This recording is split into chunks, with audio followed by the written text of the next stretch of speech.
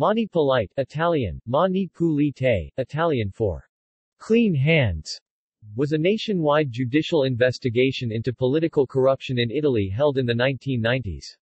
Mani pulite led to the demise of the so-called First Republic, resulting in the disappearance of many political parties. Some politicians and industry leaders committed suicide after their crimes were exposed. Antonio Di Pietro was the main judicial figure in charge of the operation. In some accounts, as many as 5,000 public figures fell under suspicion. At one point, more than half of the members of the Italian parliament were under indictment. More than 400 city and town councils were dissolved because of corruption charges.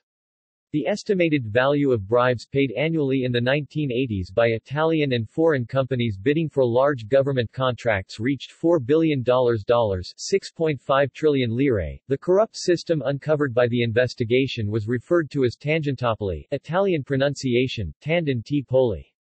The term derives from tangente, which means kickback, and in this context refers to kickbacks given for public works contracts, and poli meaning city. It is thus sometimes translated as bribesville or kickback city. Arrest of Mario Chiesa. Tangentopoli began on 17 February 1992 when Judge Antonio Di Pietro had Mario Chiesa, a member of the center-left Italian Socialist Party (SI), arrested for accepting a bribe from a Milan cleaning firm. The SI distanced themselves from Chiesa, with SI leader Bettino Craxi calling him Mariolo, or villain, a wild splinter of the otherwise clean party. Upset over this treatment by his former colleagues, Chiesa began to give information about corruption implicating them. This marked the beginning of the Mani pulite investigation. News of political corruption began spreading in the Italian press. Extension of anti-corruption investigations. In the 1992 elections, the center-right Christian Democracy (DC) held onto power when its coalition government kept a small majority, while leftist opposition parties gained support. However, the Italian Communist Party split after the fall of the Soviet Union, depriving the opposition of leadership. Many votes went to the far-right Lega Nord, which was not inclined to form alliances with other parties at the time. The resulting parliament was therefore weak and difficult to bring to an agreement. During April 1992, many industrial figures and politicians from both the government and the opposition were arrested on charges of corruption. While the investigations started in Milan, they quickly spread to other towns as more politicians confessed. One grotesque situation occurred when a socialist politician immediately confessed to all of his crimes to two carabinieri who had come to his house, only to later discover that they had come to deliver a mere fine for a traffic violation. Fundamental to this increased exposure was the general attitude of the main politicians to drop support for subordinates who got caught. This made many of them feel betrayed, and they often implicated many other figures, who in turn would implicate even more. On 2 September 1992, the socialist politician Sergio Moroni, charged with corruption, committed suicide. He left a letter pleading guilty, declaring that crimes were not for his personal gain but for the party's benefit, and accused the financing system of all the political parties. Effect on national politics. In the local December elections, DC lost half of their votes. The day after that, Craxi was officially accused of corruption. After many other politicians were accused and jailed, Craxi eventually resigned from the SI. On 5 March 1993, the Italian government of Giuliano Amato and his justice minister Giovanni Conso tried to find a solution with a decree, which allowed criminal charges for several bribery-related crimes to be replaced by administrative charges instead. According to Italian popular opinion at the time, that would have resulted in a de facto amnesty for most corruption charges. Amid public outrage and nationwide rallies, the Italian president Oscar Luigi Scalfaro refused to sign the decree, deeming it unconstitutional. The following week, a $250 million affair involving ENI, the government-controlled national energy company, was revealed. The stream of accusations, confessions and jailing continued. On 25 March, the Italian parliament changed the municipal electoral law in favor of a majoritarian system. Later, on 18 April, the public overwhelmingly backed the abrogation of the existing proportional representation parliamentary electoral law in a referendum. A mixed system was introduced that August, causing Amato to resign 3 days later. Still shocked by the recent events, the parliament was unable to produce a new government. Carlo Azeglio Ciampi, former governor of the Bank of Italy, was appointed head of the government. He appointed a technical government without political influences. In the meantime, the investigation of Craxi was blocked by the parliament. Several members of the government, having been in office just 3 days, resigned in protest. Among them were Minister of the Environment Francesco Rutelli and Minister of Finance Vincenzo Visco. In new local elections on 6 June 1993, DC lost half of its votes once again. The PSI virtually disappeared. Instead, Lega Nord, a far-right protest movement, became the strongest political force in northern Italy. The left-wing opposition was approaching majority, but still lacked unity and leadership. Eventually, all 4 parties in the 1992 government disappeared, at different times in different ways: DC, the PSI, the Italian Socialist Democratic Party, and the Italian Liberal Party. The Democratic Party of the left, the Italian Republican Party and the Movimento Sociale Italiano were the only surviving national parties. The Republican Party is the only one that has maintained its name since. The Cassani trial. On 20 July 1993, the former ENI president, Gabriele Cagliari, committed suicide in jail. His wife later gave back $3 million of illegal funds. Meanwhile, Cassani faced trial and was accused of crimes connected to Enimont, a joint venture between ENI and another energy company, Montedison. The trial was broadcast on national television, and was a sort of showcase of the old politics being brought to their responsibilities. While Cassani himself was not a major figure, the connection of his crimes to the Enimont affair called in all the nation's major politicians as witnesses.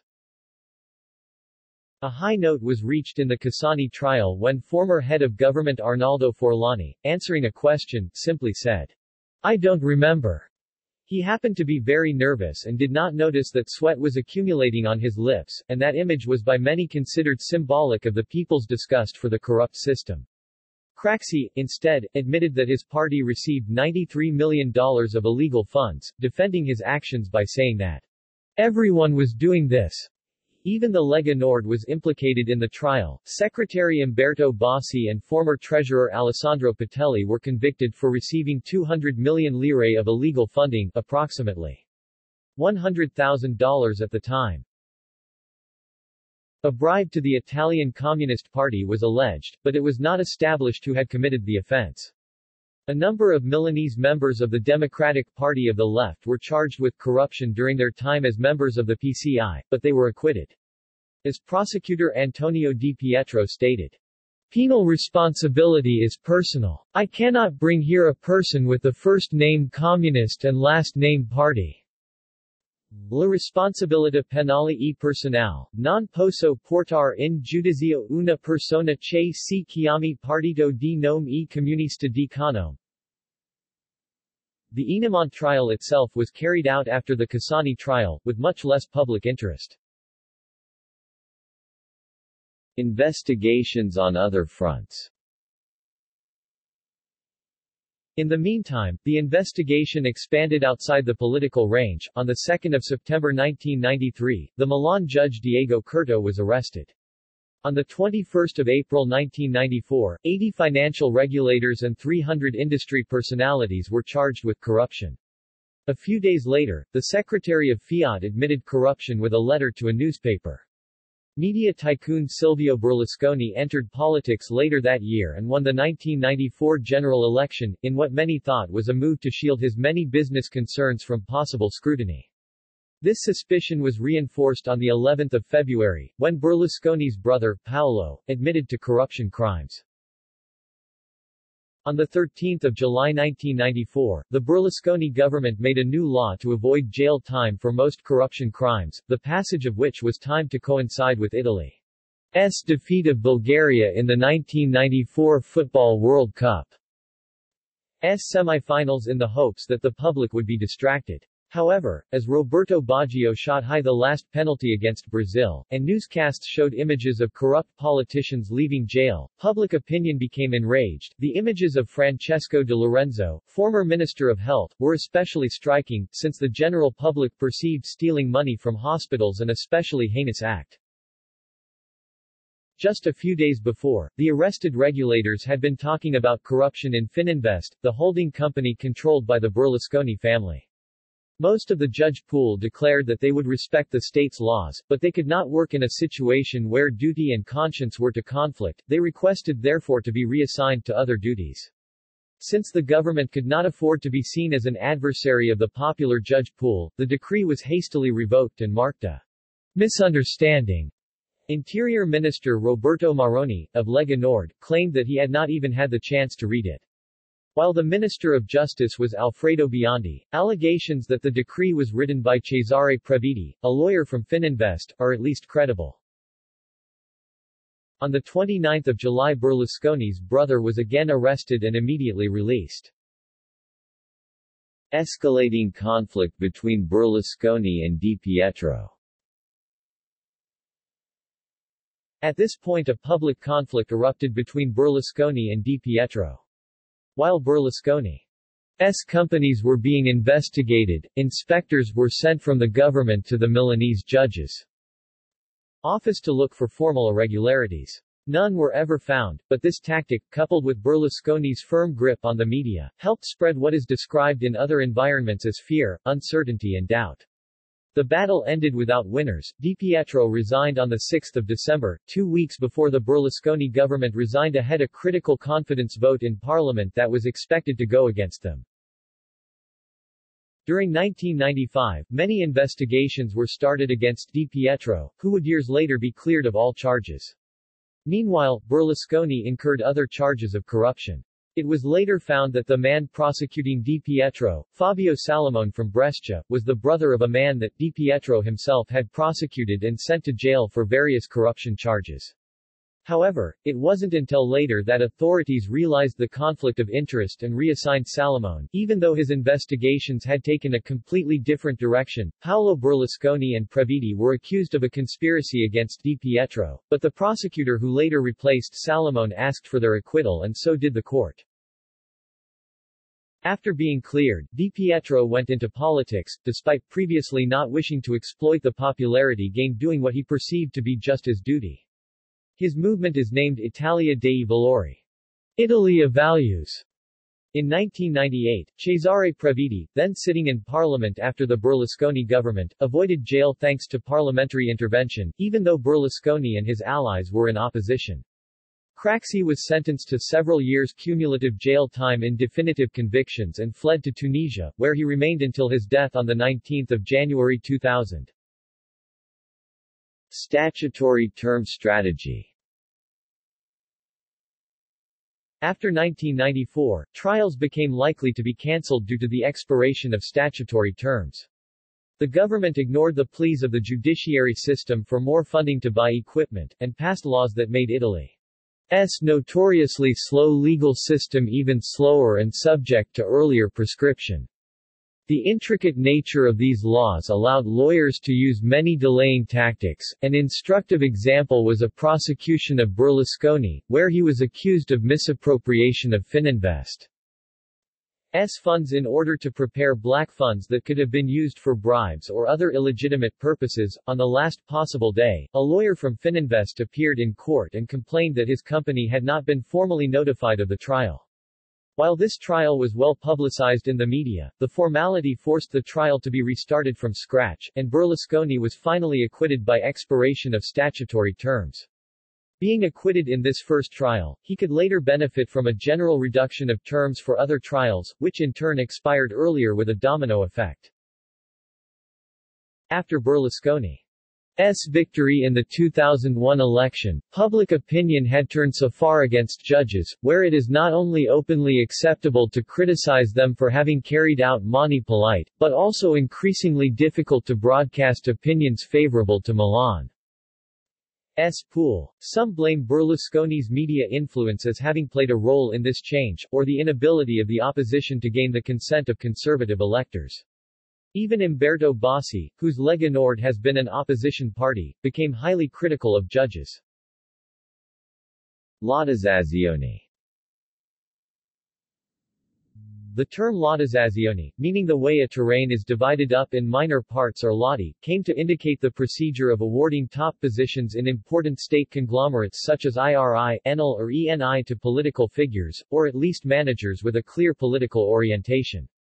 This usually trickled down to lower levels, creating power centers depending on political parties that controlled a significant part of the production system. The available seats were usually awarded so that government parties and opposition parties like the Italian Communist Party would get a share of power corresponding to their perceived influence in the government.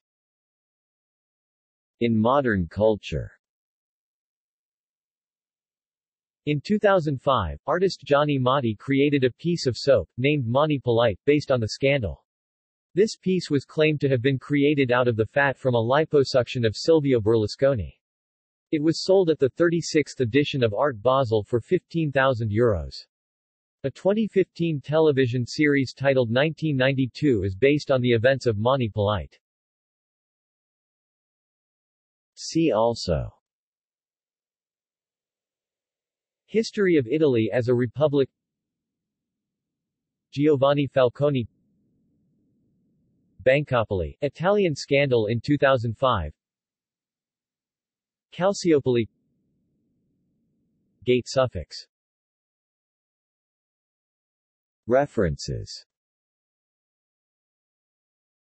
Further reading. Nelkin, David 1996. Illegal Revolution? The Judges and Tangentopoli. The New Italian Republic, From the Fall of the Berlin Wall to Berlusconi. Routledge. pp. 191-205. Buonanno, Paolo, Prerolo, Giovanni, Vannon, Paolo, January 2016. Organized Crime and Electoral Outcomes. Evidence from Sicily at the Turn of the 21st Century. European Journal of Political Economy. Elsevier, 41-61-74. doi, 10.1016, j, epolco.2015.11.002. External links. In Italian, Tangentopoli e il crollo dei partiti. In Italian, Mani Pulite. In Italian, 1. Italy's clean hands, judges bite their nails. New York Times.